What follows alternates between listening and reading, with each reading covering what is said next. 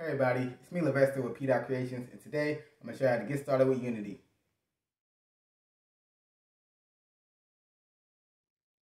Okay, so when you're ready to get started with Unity, you want to head over to unity.com, and here you can do a little bit more research about what they offer and things like that. When you're ready to download it and get creating, you want to go ahead and hit Get Started here in the top right. So I'm going to hit Get Started, and that's going to take you to their store page. And don't be alarmed by this first price tag here. You see, as a beginner and a hobbyist, you can use Unity for free. So come here, you're just going to click on Student and Hobbyist. And in here, you can see they have a personal version that you can use. And as long as you're making less than 100,000 a year, you can use the free version of Unity. So once again, you're going to click Get Started here, and that's going to take you to the download page. And here we are going to download Unity Hub. So if you're on Windows, you just click on download for Windows. And if you're not, you want to download for Mac or Linux, then you can just scroll down a little bit and you can see the download for Mac and then instructions for Linux to get it on those systems. But once you have Unity Hub on your system installed and open, you want to open it up. And here we have Unity Hub. So here is where it manages all your projects and your install version, your Unity version and things like that. If you haven't already, in the top left, you can go ahead and create you an account. So make sure you create a Unity ID and create your account so you can use all these Unity features here. So first thing, when we get here, we want to go to installs. And here is where you can install different editor versions. You can see here that I have 4 different Unity versions here. So you can have more than one Unity version on your computer. But if you don't have any on your computer yet, what you want to do is hit Install Editor here in the top right. And here you can install different Unity versions. You may, when you come here, you'll see that they have 2 different types. They have the long-term support, then they have the other versions. So the long-term support versions are versions that they are going to continue to support and give upgrades. So let's say you go in and you find an error with the editor and you send them an email, they're more likely to give you a fix for the LTS version than for the other version. If you have the other version, same issue, you send them a message and say something was wrong, they'll probably just tell you to download the LTS version because they might have fixed that problem in that one and they're more likely to support the LTS version. On the pre-release tab here, if you want to test out one of the future builds of the Unity editor version that they're currently working on, then you can go here and be a beta tester or alpha tester for one of those versions.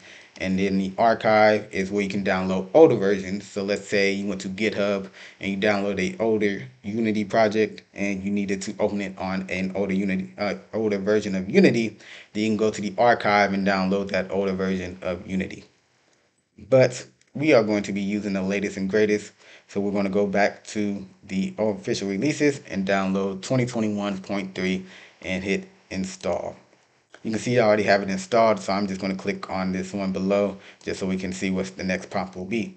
So here you're going to add the modules that you want. So first, the dev tools is whatever you want to use for your coding platform. So I would recommend using Visual Studio Community version, like Visual Studio Community, just because they pair well with Unity and work really well together. I had a lot of issues with people using Visual Studio Code and other different platforms as well. And then below, you have the platforms that you want to build for. So if you want to build for Android or say MetaQuest 2, then you will want to add the Android build support. If you want to build for iPhones and Apple devices, you want to click on iOS build support, TV, iOS build support, and they also have a Mac build support. If you want Linux, you want to build for Linux systems, you add the Linux support. And then you have Windows, so if you want to build for Windows devices, say like the HoloLens or the Windows VR headset, then you will add the Windows platforms, WebGL. If you want to build a Web VR project with Unity, then you will do the WebGL platform. And then the Magic Leap, if you're building for a Magic Leap device, then you want the Lumen OS build support there. So once you have those, you decide what platforms you want to build for. You're just going to hit install, and that's going to install it for you. I'm just going to exit out of here. And let's say down the line you get a new client or you decide you want to build for a new platform. All you have to do is click on this little settings tab and hit add modules, and that will bring up that window back for you, and you can go back and add those modules that you want to build for that Unity version. And you have to do this for each Unity version, so each one can have different modules that they can build for. All right, continuing with Unity Hub, you have your community tab down here, and this is where you can find different forums that you can go on and just be part of the Unity community. You have your blog, so you can see announcements, creator achievements, and things like that. And then you have your answers and forums. So let's say you have a question about Unity, you can go onto the answers and search for it and see if it's already been answered. And you can do the same thing on the forums. You can search, find answers that you may have, or ask those questions that you want. If you can't find the answers to them, you can ask the community for some answers. You have live help. The live help is a one-on-one session with a Unity professional, and that is a paid service. So if you want to pay somebody to help you one-on-one with Unity, then you can use the live help. The Unity Play is where you can upload. So if you make a WebGL game, then you can upload that and get feedback from other players. You can play other people's games as well. And then the Unity Pulse, this is where you can give them feedback about Unity and tell them, give them feedback about their product. Say it's an amazing product and you want to see it expand, and just give them feedback about the Unity. So going back to our projects tab, if you did, like I said earlier, if you downloaded a project from GitHub and you wanted to open it here, or just download a project from another source and you want to open it on your computer, you can just click this open, and that can take you, then you can navigate to where it's located and open that folder. And then if you're ready to create your new project, you can just go ahead and click new project here. And that's going to take you to the next page where you can decide what type of template you want. So at the top, the very top, you first select your editor version. So here, if you click this drop down, if you want to use an older version or a different version on your computer, editor version on your computer, then you just click that drop down and select which one you want to use. Well, we are going to use the latest and greatest, so we want to get that 2021.3. And then in the middle, we have your templates. So your templates is pretty much the base of your project, so how you want it to start. It's recommended to start out with one of the render pipelines. So you have the standard built-in render pipeline, you have the universal render pipeline, and then you have the HD high definition render pipeline. So URP, Universal Render Pipeline, is you're going to select that if you're trying to target a range of devices. So let's say you want to build for mobile devices and you want to build for PC devices, then you can select URP, the Universal Render Pipeline. That's going to give you good graphics across a range of platforms. The HDRP, the High Definition Render Pipeline, is made or tailored for more high-end graphics. If you want more of a AAA realism type feel, then you can go with the HDRP.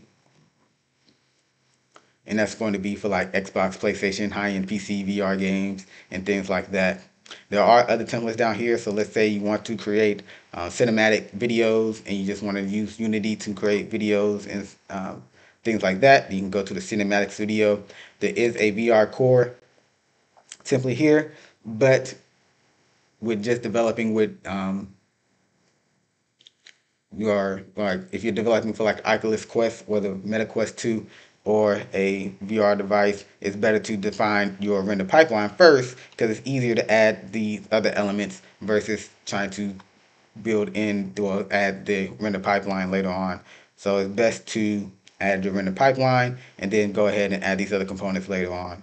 But if you want like a third person game or a first person game, they have those templates. They have micro games, which is just a project you can go in and see how things work and pretty much use that as a building block to make your game, and different things like that as we go down this list. But like I said, we are going to go with the URP. So we're going to click on the 3D sample scene URP, and this is just going to give us this sample scene here so we can have something to base and look at in our project. If you don't want these samples in your scene, then you just go to the 3D core URP version there. So once you select your URP version, you're going to go ahead and give it a name here, and then down in the location, give it a location, and then you're going to hit create project. And then after some time has passed, it should create your project for you, and you're going to be greeted with the Unity editor here. So here is where you're going to build your game and actually put things in it. And in part two, we are going to go over more of the layout here and learn what all these things mean and get a better feel of what's going on here. So if you like this video, give it a thumbs up. If you have any problems or anything, just let me know down in the comments and I'll answer those questions for you. And if you like this type of content, just subscribe so you can know when I drop new videos of the things I create and more tutorial videos like these. And if you would like to support this channel, then check out the coffee page down in the link. Down in the description below. And I will see you all in part two where we go over more of this Unity stuff.